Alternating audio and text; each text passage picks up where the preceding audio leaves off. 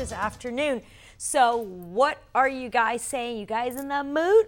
It's gonna be easy, fun food. And by the way, guys, this is about us spending some time together. So feel free to send me any questions that you want at the bottom of the page that you're at of the site. You can actually see where you can write me, ask me anything. I'm all yours this afternoon, and it's all about avocados, so I'm excited. And before we even jump into the food, I would just like to share a little bit for those of you that might not know me or not know about what my food is, etc. My name is Ingrid. I am a professional eater. That's how I always call myself. More than being about cooking, it's about eating. And that's why the importance of cooking for me. And that's the only reason where it starts. And I'm loving food. So it's my food is a little bit of reflection of me. It's food from 22 Latin countries, including Spain. I'm a little bit of a mutt, so I kind of tend to make some of my food Spanglish, give foods an easy twist, but first and foremost, healthy, easy, every day. And this is all about pretending to be an amazing chef, but the truth is we don't need to be, because for us it's about fast and really doable. You're gonna see that throughout the recipes that I'm gonna do today, and I'm so glad you guys are joining me.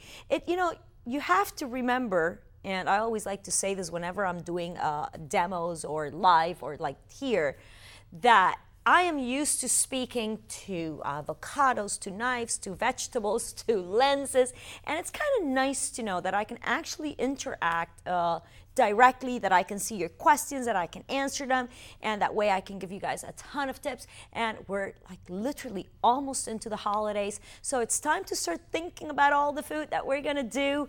And well, obviously today is all about one of, if not my favorite ingredient, which are avocados. I tell you, I love these guys. Been eating them since I was a kid. It's actually one of the secrets to what people always say to me. It's like, you eat so many avocados. I thought avocados were fattening. No, they're not. They're actually good for you. It's all natural plant fat. The kind of fat that actually is amazingly good for you.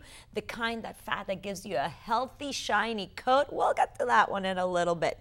So again, welcome guys if you're just joining me. And a lot of these recipes that I'm gonna do today are really just to give you ideas. They're for you to get it. I would love for you to get inspired. Maybe if there's one thing that I'm using that you don't like, you can substitute it for anything else.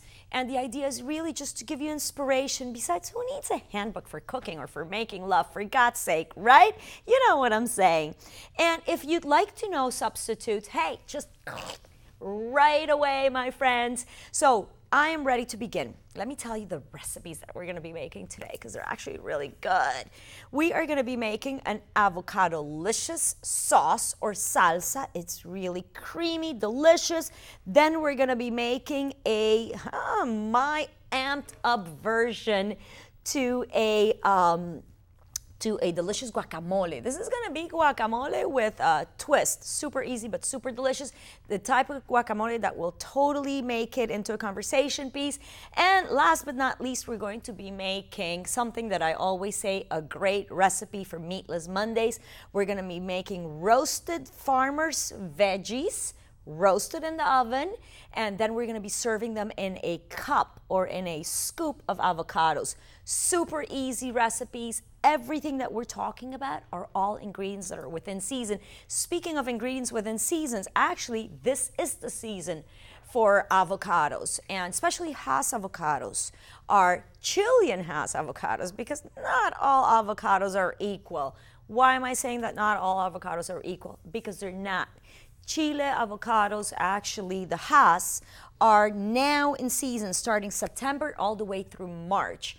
And where they're grown, which is in a medium altitude of the Andes Mountains in Chile, the soil is perfect for these guys to actually have a little bit more of plant fat, which in this case is great because it's the good for you fat, and it's the fat that extra little plant fat is what gives it the extra flavor, the extra creaminess. So that's why generally when I buy avocados, really if it's between September and March, baby, they better be Chilean, just like the wine I drink. So we're gonna get started. See, I'm turning this into a party already. Hey guys, if you're at home or at the office, if you're home, maybe you can go pour yourself something good to drink, a nice lemonade, and maybe you can start making your groceries. And by the way, all of the recipes that I'm gonna make today are all going to live right here on the website, and so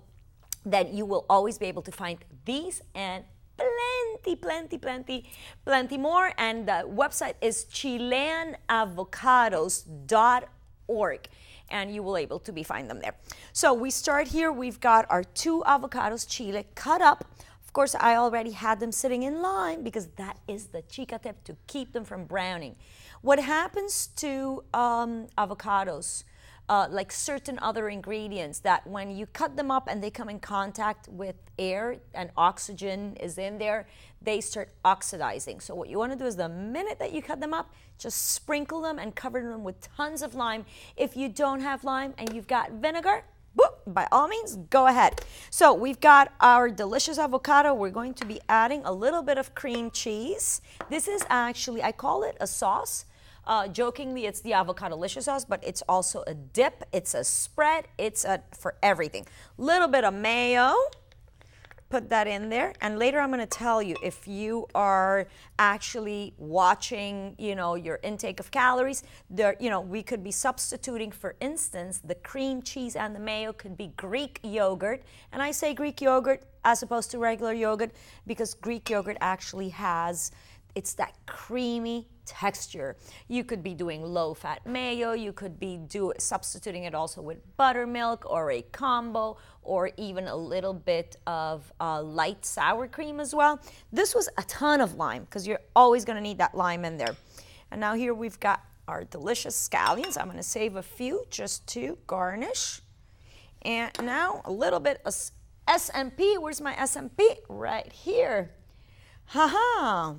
I tell you, I love my avocado. I actually, in the mornings, like cutting up like 1/4 of a sliver and adding it on top of my egg white omelet. That way, instead of air, I've got a little bit of substance.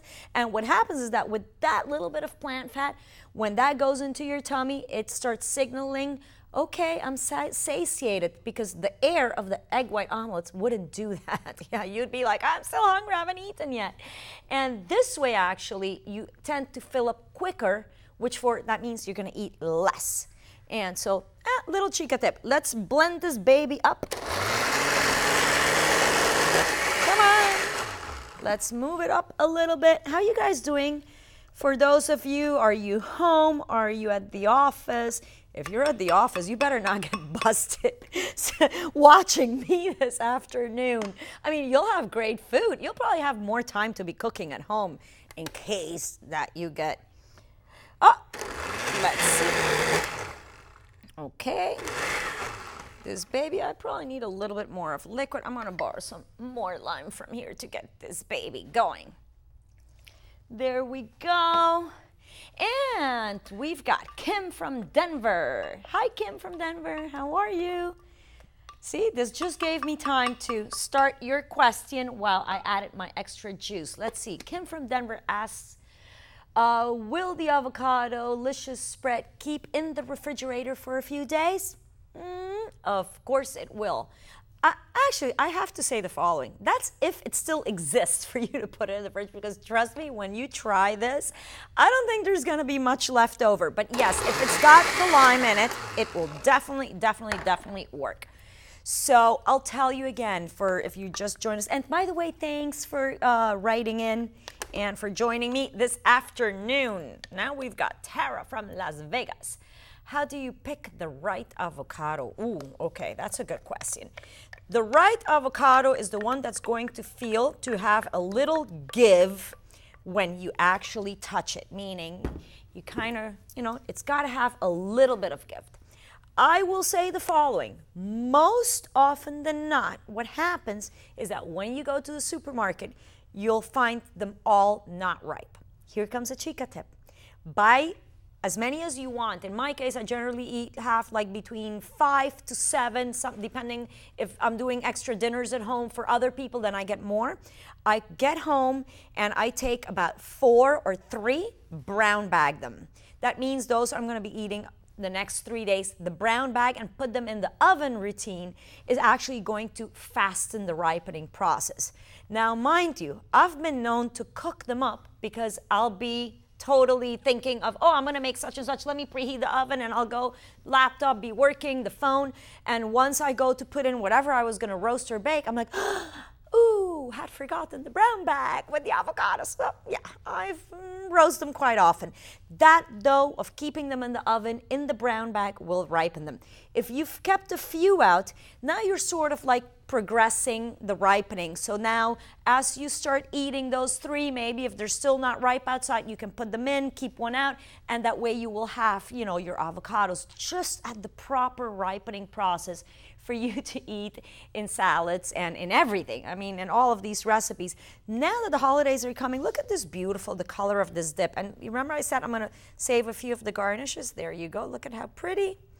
And if we've got some, let's borrow a little bit of cilantro from somewhere else just to make it look pretty. Everything comes in through the eyes. So this is perfect. You didn't think that I was going to make this without tasting this, right? Now, let me tell you guys a little bit about all the good stuff that is in here.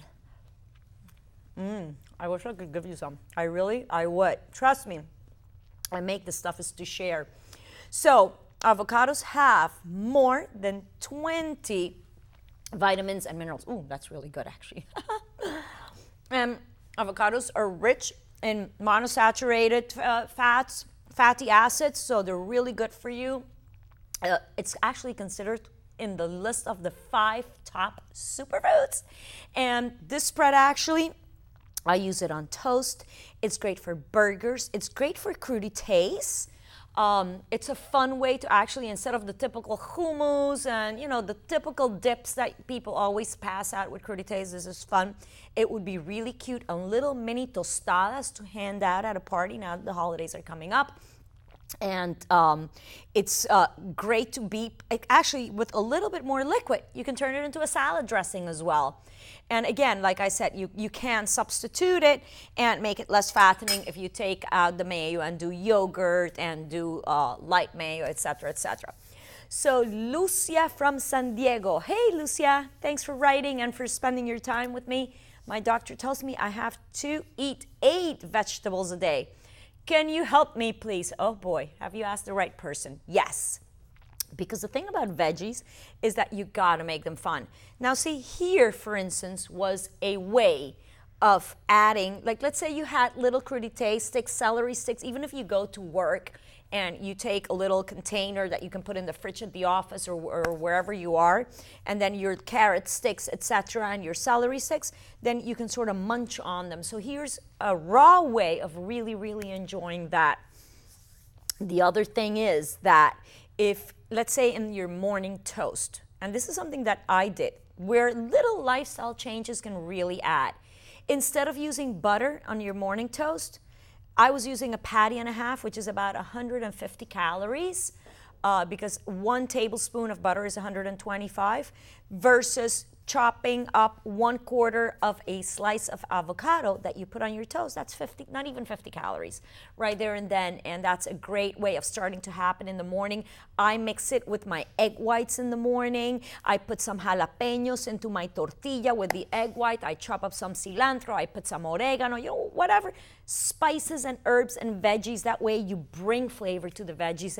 When you have great quality fruit, like in this case, the avocado, the vegetable, and when you're using good fruit and vegetables, it's not about covering them up. It's actually just helping them a bit, enhancing their flavors. So I hope that that answered your question. And again, at our website, you can find all of my recipes and many more, giving you ideas of how to do. And by the way, then definitely stay tuned for the next 2 dishes that I'm going to be making.